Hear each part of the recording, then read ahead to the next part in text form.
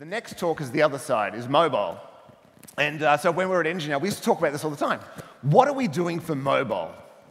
And it's tricky because the answer is, well, nothing. You know, we run the back end. As close as we ever really, and perhaps they're better at it now, but this is some of the early thoughts we had was, well, nothing. What was interesting is the language changed. You know, if your customer was a mobile developer, they didn't refer to to as a web app. They just called the back end. It was like the word app had been taken and given to the mobile part of it, and the other part was not that valued. But then it's still left with, I like Ruby, so what are my options? And if you've ever written Objective-C, you're probably back writing web apps. Because it's C. The first time in 10 years, I got a linking error. And I thought, that's right. That shouldn't, this is the 21st century. I shouldn't do this. So the next talk is actually going to give you an idea of what your option is. You like Ruby, you want to do mobile development, let's look at RubyMotion. Please put your hands together for Brian Bodden.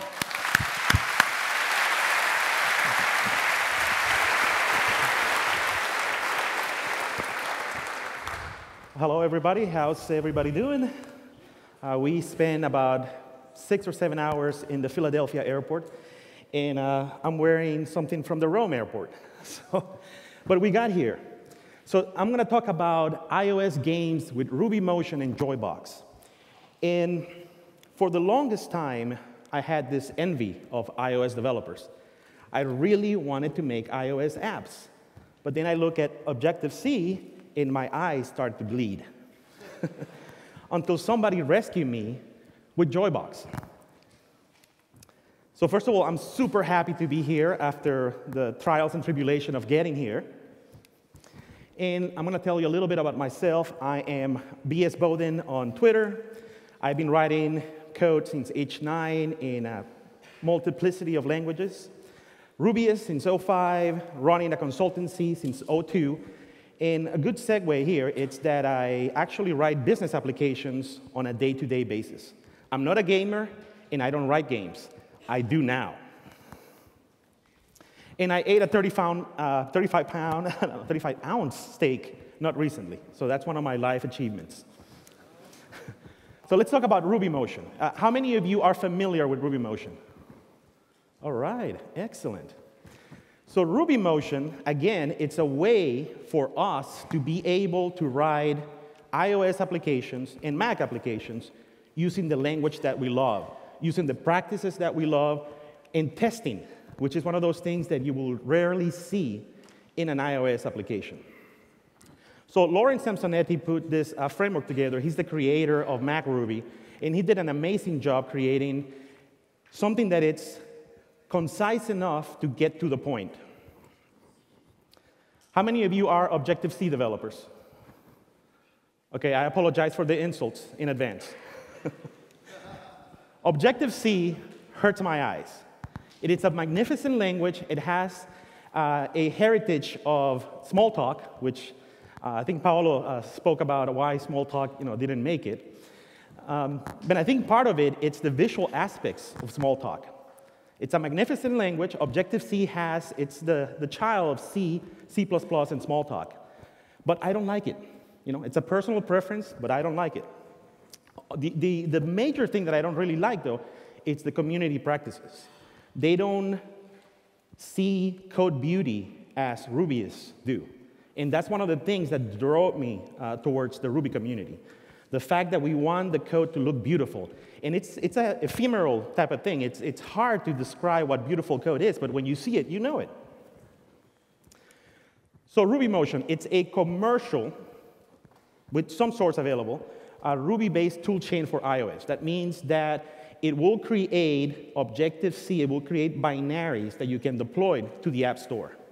It's based on MacRuby, targets iOS and the Mac platform, compile binaries. There's no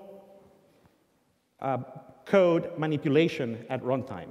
So a lot of the things that we're used to doing in Ruby, you can do. Heavy metaprogramming, you have to pre-plan a lot of the things that you do, but you do have the Ruby syntax at hand. And RubyMotion applications can be deployed to the App Store, that was the pinnacle point where we said, yes, I can write Ruby, and I can actually make money out of iOS applications made with Ruby. There is a very large growing community of gems. RubyMotion gems have to be specifically made for RubyMotion because they have to follow all the rules that the iOS Objective-C underlying infrastructure needs to follow. So Rubyists are making iOS apps. One of the first ones that got popularity and notoriety out there is Basecamp. Basecamp seems to have done really well in the mobile form. Also, Jukely, it's a music-related application that has done very well. And Lines is actually a beautiful application for the underground subway system in London. But now, what are we here for? To talk about games. So this is something completely different. I write insurance, banking, boring applications on a day-to-day basis. And I get joy out of them because of the complexity of dealing with JavaScript and CoffeeScript and all the server-side components that we can use in a Ruby on Rails application. But I also wanted to have an outlet for fun. And writing games typically takes you back down to the age of 10 when you're programming. So on the App Store, paid apps, the ones that make money on the iPhone, 60% of them are games. On the iPad, 50% of them are games. So you can make money with this too while having fun, which seems to be a perfect combination. So let's talk a little bit about how do you make an iOS game. And there's a few patterns that I follow to basically learn and get introduced into this world. You can make them from scratch. You can use a iOS library called Core Animation, which is part of the main ecosystem of iOS development. You can get down to the bits and bytes and use something like OpenGL, or you can use a framework. So let's start by talking about doing it yourself. And this is how I started writing very simple iOS games. So when you do it yourself, you're basically using just the core RubyMotion libraries. It's pretty good for simple games, things like board games, tile games, things like tic-tac-toe. And what you're lacking is a game loop. In every game, there's a concept of a timeline that's moving. And you have to implement that timeline. And in that timeline, you check for things like, are the players doing something? It's the environment doing something that the players need to react to. So when you do it yourself, you have to implement all those things by hand. So the first demo that I have for you, it's a very simple Tetris clone that I put together for you using just RubyMotion.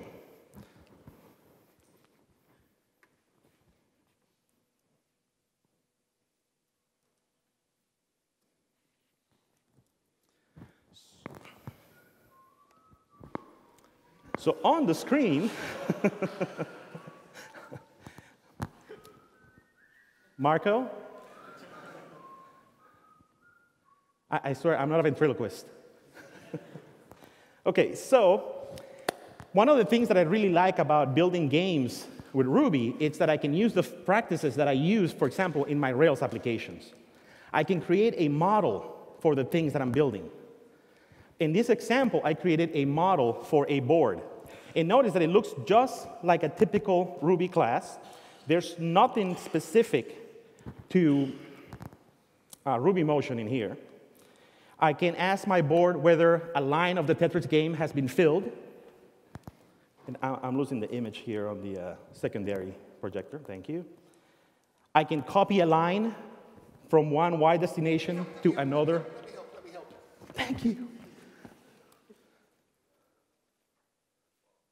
Turn off mirroring. Command F1. Command F1 toggles between. You all need to know this. Command F1. Thank you. You're in business. Thank you. Thank you, Dr. Nick. The doctor's in the house.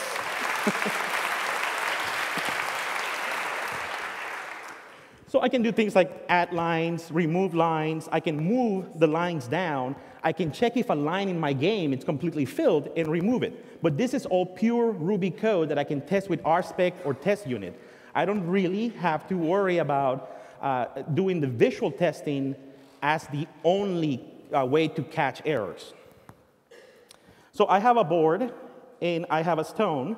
And you can probably see from those matrices that those are the pieces of a Tetris game. So I did the simplest possible implementation of a model that I could prove to work. Then I had to use very little RubyMotion code to actually glue it all together. And ideally, I wanted the game to be able to play with on-screen controls, but also with gestures, like swiping left, swiping right. 2-finger swipe moves the piece all the way to one edge. 1-finger swipe down drops the piece down. And this is a quick overview of the RubyMotion code that I put together for that. It's actually fairly simplistic, setting things like fonts and colors, and again, everything that was UI specific, the presentation layer, and part of the controller of the game, it's built into this single class right now. I could probably break it into multiple pieces, but I didn't go that far. So,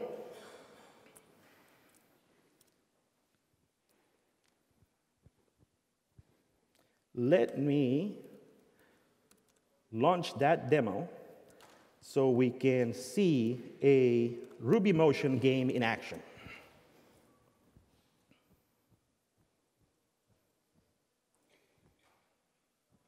This is the part where the demo gods might fail me. No, they haven't. Obviously, I can't use gestures on my computer, so I'm going to use the built-in controls.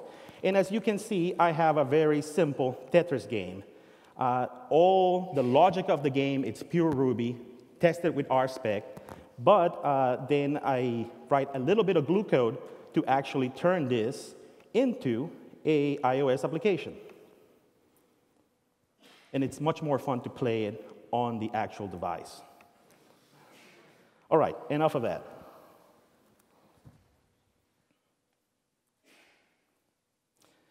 So that's what it's like to build an iOS game from scratch. Really follow the same patterns that you use for your Rails or Sinatra applications, separation of concerns. I have a model, I have a view and the controller kind of living in the same place, but other than that, it's follow the same practices that we follow every day. Good testing, good refactoring, you know the story. So, if you don't want to build everything from scratch, you have to get help from somewhere. And one of the libraries that can help you, that is a built-in iOS framework, it's Core Animation. Core Animation, it gives you a high-level animation capabilities for UI views. And UI views are the main concept in a RubyMotion application. In the case of the Tetris game, every tile that you saw there was actually a UI view. Rather than painting the pieces individually, I just created a grid of tiles on the whole screen, and I changed the colors of the tiles as the game progressed. So my gain loop, all it did was repaint the tiles that needed repainting. So it's very poor animation. You remember when you actually used to do cartoons on the edge of notebooks? That's kind of what I did in there. Very, very low-level animation. With Core Animation, you can do 3D animations of 2D views. It's still not for performance-critical games like first-person shooters and things of that sort, but it will give you at least some effects that will polish your application a little bit. So what I did to show you what Core Animation can do at a very minimal level, it's add an animation method when I remove a line from my Tetris game. So when one line is about to disappear, the tiles are going to flip and go away. And I did that with a single method that really takes a view as a parameter and flips it along the vertical axis. And since I would have to actually be really good at the game to accomplish that, I also added that animation when you lose the game. So when you pile all the pieces and there's no more room for pieces to appear, then that animation will also come into play. So let me run the version that has that animation in place.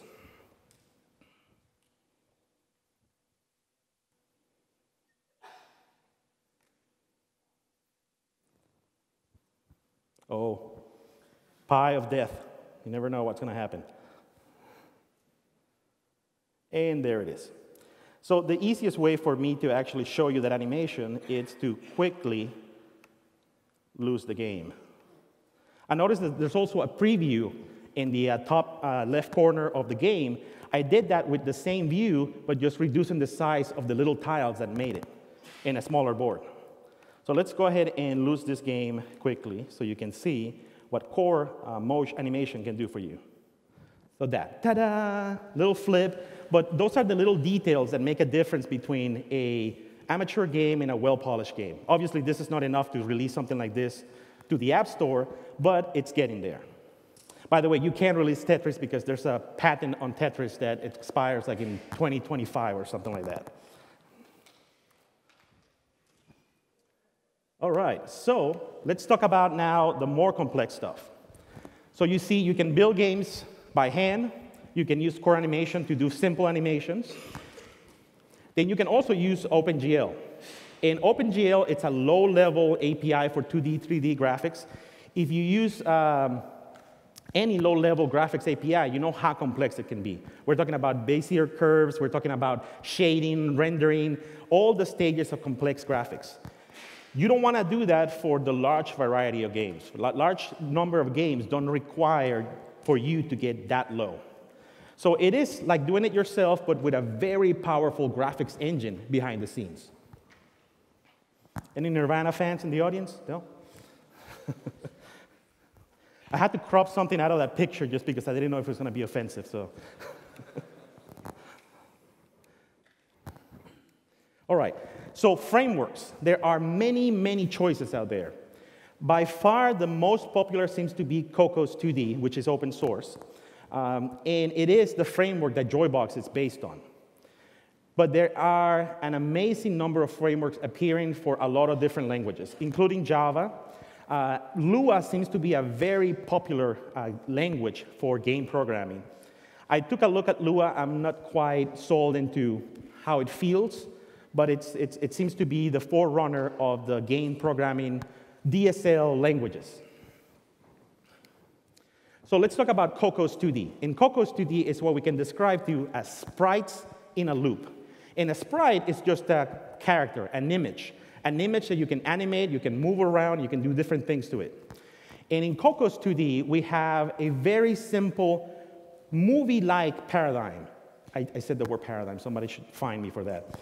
But you have a director that directs the movie. You have scenes. Those scenes have layers. So layers are a basic graphic view of something that's happening in the game.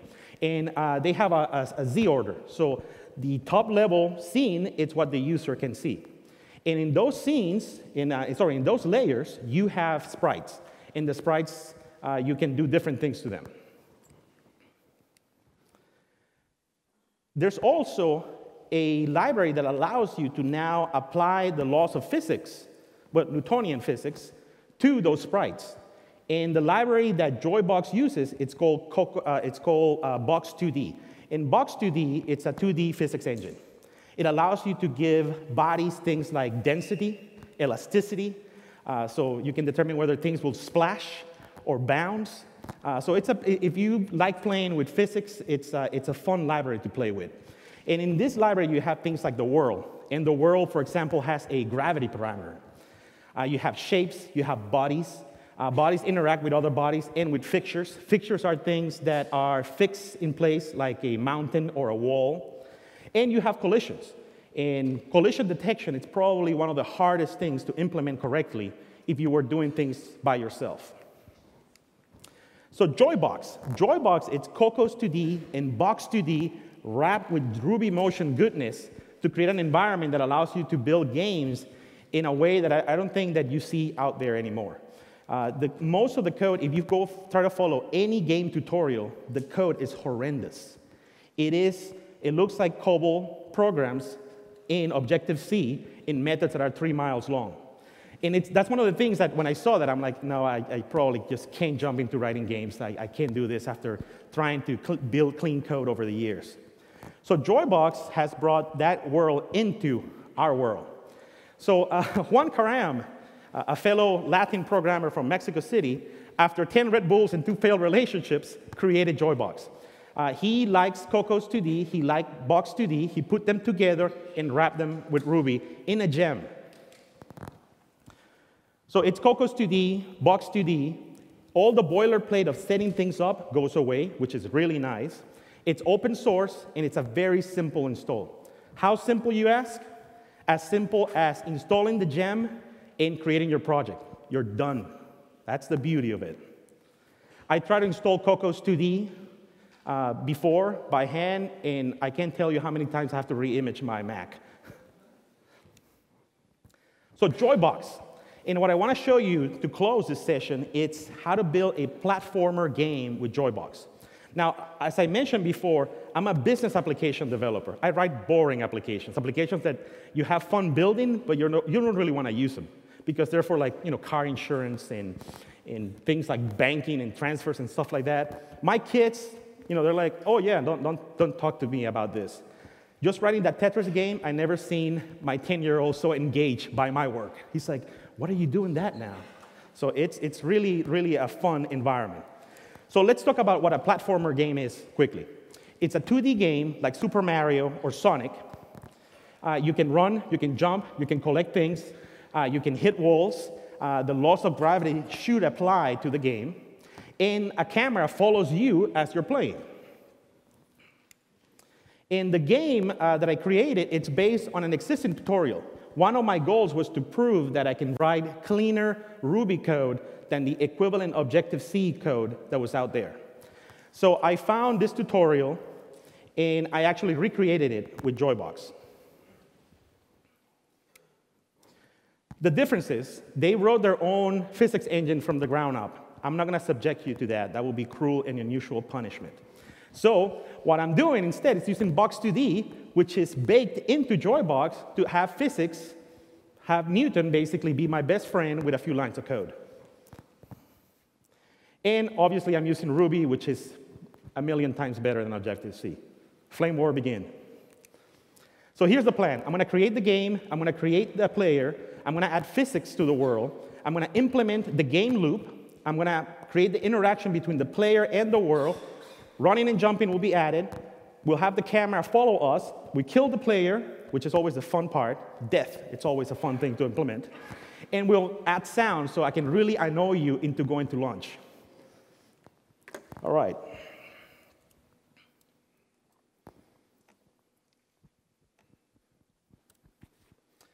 So let's start the presentation with the basic Joybox application out of the box without anything in there. The only thing that I added here are the resources, so they're available already. So when you start Joybox, you basically get a blank screen and a few numbers, basically how long it took to render the scene and the frames per second. So I'm doing 60 frames per second, which is a standard for most games of this kind. Nothing interesting there. Now, let's add the world.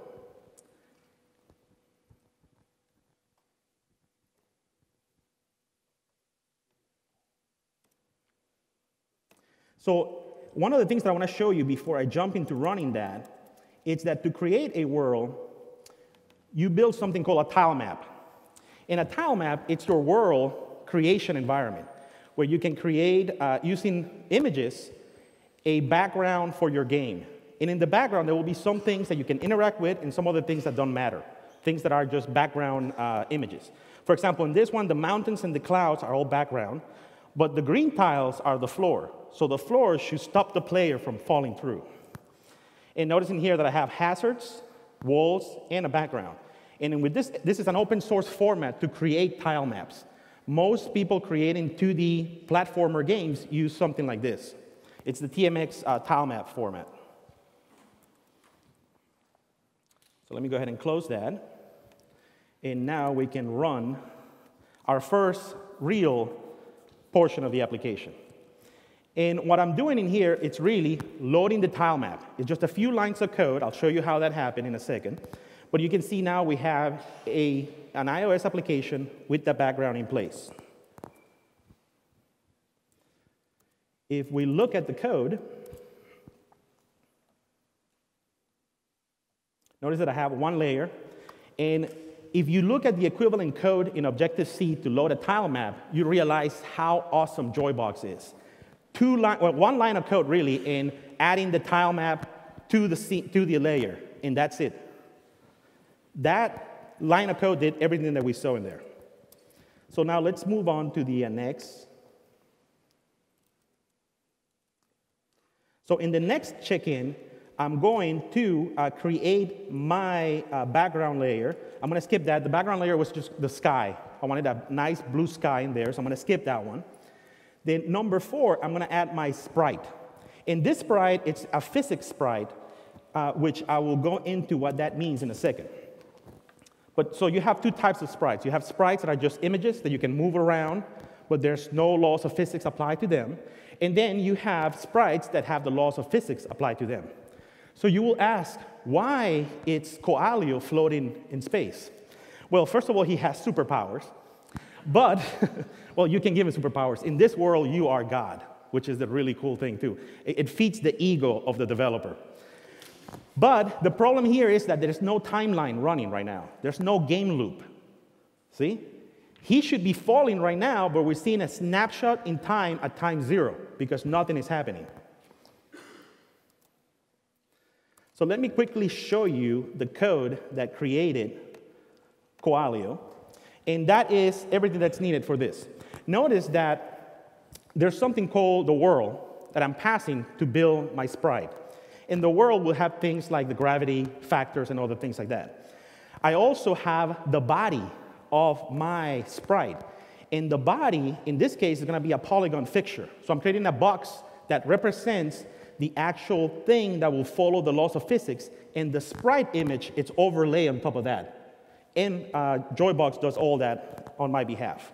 Notice that the image that I use for the player, it's that PNG file. Okay. So now let me jump to the next portion. Oh, quickly here, I also did create the world, and I created the world with normal gravity, 9.8.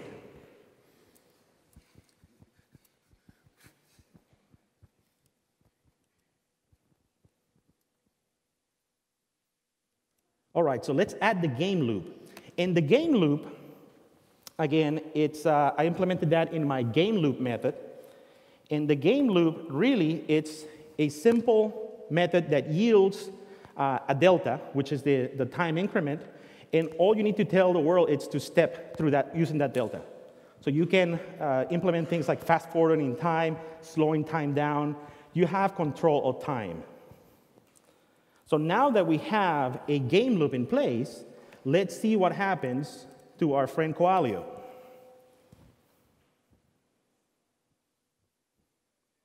Ah! There's gravity there now, but the floor, it's an illusion right now. It's just an image. We have to make the floor a real floor. So let's see how that is done.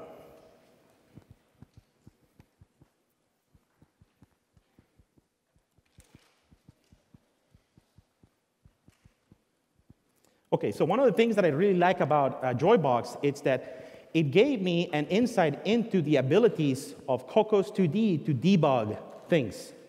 So one of the things that I did in this next commit is to really put everything in debug mode so I could see what was going on behind the scenes. Because my calculations for where the tiles and the fixtures should be was completely wrong. So I turned everything into a debug mode version of it so I could see every single tile that I turned into a physics object now visible. Now you can see that Koalio stopped by the floor. It took me a little while to actually figure out the math to do this correctly, but I finally got it working correctly for the iPhone. And to do that debugging, all I really had to do is one line in my configuration of the director. Basically tell Joybox to debug the physics.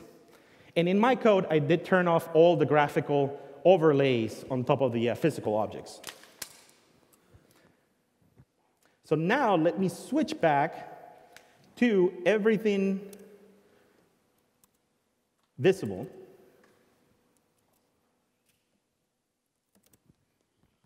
And now we should see our player with the real backgrounds dropping into a real scene and have the laws of physics apply to the player. And this is when I started getting excited. I'm like, whoa, physics, graphics, phone, this is awesome. All right, so let me show you the code that did the magic of basically catching that player. So for each one of the tiles in that tile set, I basically queried the tiles that were walls. And for each one of those, I created a physical fixture that I could place into the world that could interact with the body of my player. And you can see that things have a specific density, have specific friction. I don't know what restitution means, so I'm going to look that up soon. But I created fixtures for the walls, and I created fixtures for the hazards. Because I have multiple layers in the tile map, I can query a tile for where it belongs and create the type of fixtures that I want to create. I also put them in instance variables that I can use later on. The walls I don't need later on. The hazards I do, because stepping on a hazard will kill Koalio.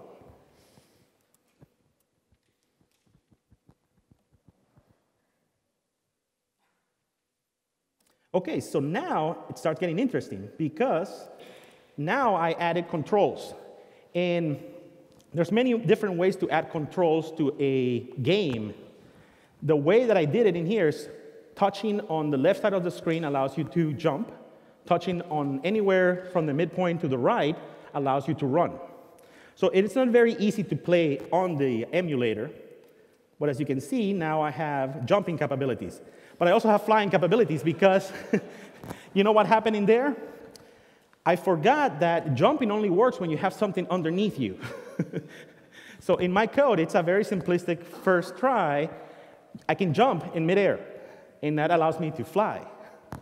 Also notice that he just went off the edge of the screen. Our world, our camera did not follow us. So Koalio, it's somewhere in Glasgow right now. So I need to have a way for the camera, or this virtual camera, to follow my player. And I did that on the next step. Now let me quickly show you what that looks like. So that, those simple 6 lines of Ruby code allows my viewpoint to center on the player. Now, I actually took this code straight from Objective-C, but one of the things I want to pinpoint too, it's the economy of expression. The Objective-C code was pretty chunky. And with Ruby, you get that beauty of cleaning things down, cooking them down to the point that you can see them and you understand them right away. Well, not 2 weeks later, but at least at that point in time.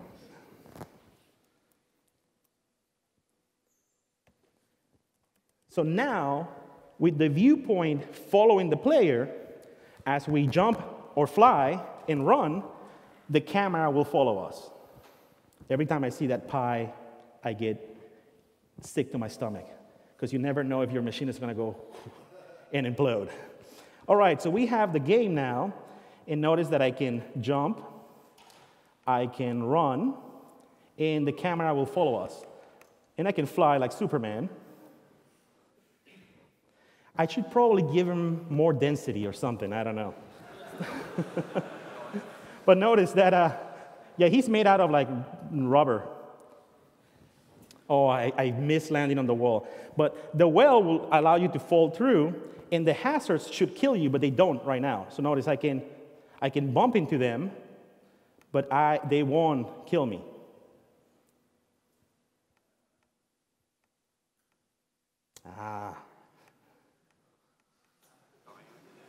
You know, you probably noticed that I'm not a very good gamer.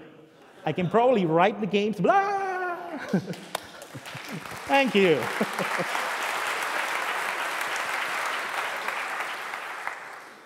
All right, so let's see where we are with our game development.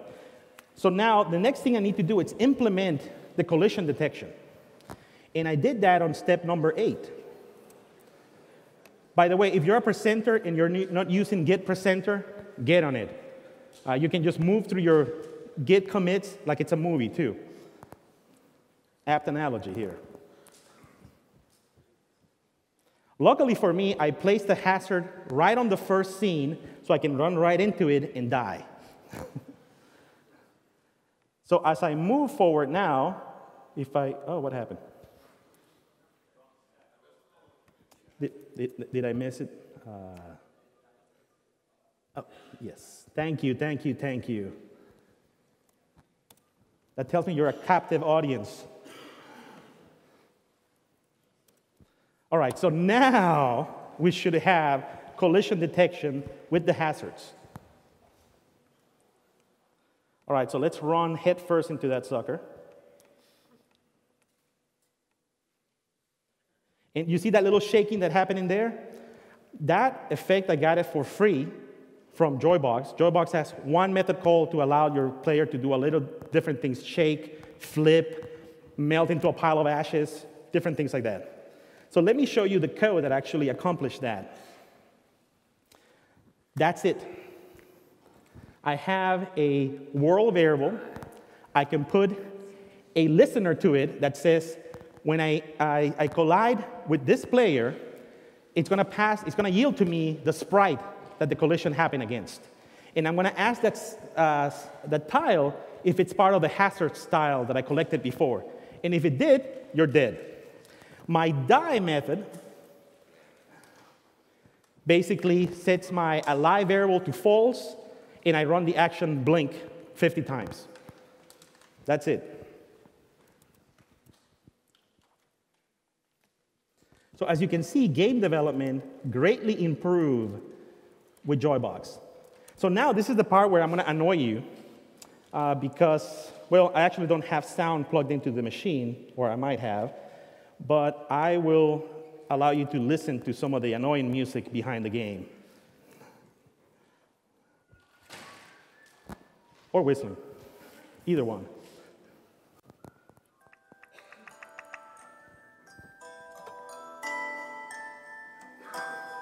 It sounds like elevator music. But the one that I really like, now, some of you that are classic gamers are going to hate me for this, because you know this is wrong placement.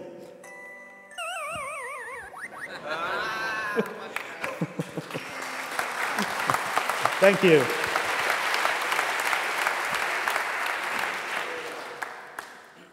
Now, the last thing that I put together here, it's implementing falling into the well, which it might be hard to demo, because as you can see, I'm a very crappy gamer. If I had my 10-year-old here with me, he could probably get there in a second.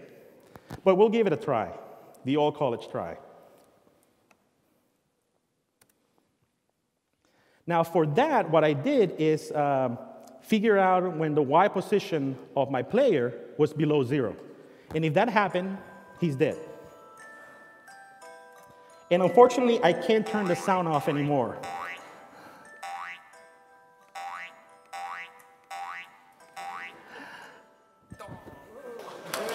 Thank you.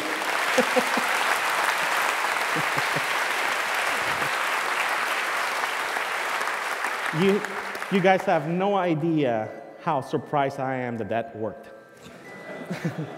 I also implement now a tap to retry, so I don't have to kill the application every time I want to play again. And let me show you how I did that, and then we can have some questions and look at the code a little more. So in my game layer, first of all, I have my director directing this movie. When the game is over, I say stop the animation, and I replace the scene with the game over layer, which has a scene built into it. Now, my game over layer, very simple. I have a retry label that says tap to retry. I have the blue sky background added to it, too. And this is just pure RubyMotion code. When the touch ended, I'm going to now replace the scene back to the game scene and restart the animation. On my sprite, dying now sets the alive variable to false, runs the action, and notice, and actually I think we're working on figuring out ways to simplify how to add sounds. It should really be one keyword for us Rubyists. Huh? That is just way too much. So I played the effect hurt, and I stopped the background music. Notice I have a question that I can ask the player. Are you above ground? If it's not above ground, I assume that he fell into the well. This will change if I add stairs or other type of levels where he can actually explore vertically. So we went through our plan of how to build an iOS game with RubyMotion and Joybox. And I had a great time doing this. And I did it, as a presenter, they tell you, hey, 6 months ahead of the conference, you have plenty of time to get things done. I did this in a weekend because that's the way we work. We're developers. So you, too, can write games. If you write Rails applications, Sinatra applications, boring applications, you can do this on your spare time. It doesn't take much to learn it. And again, you can make good money out of it, too. If you have kids, they're the perfect beta testers. So I'm planning to start giving my son caffeine. I'm going to lock him in a room. And hey, I should be rich by this time next year. So thank you very much. All the code, it's available.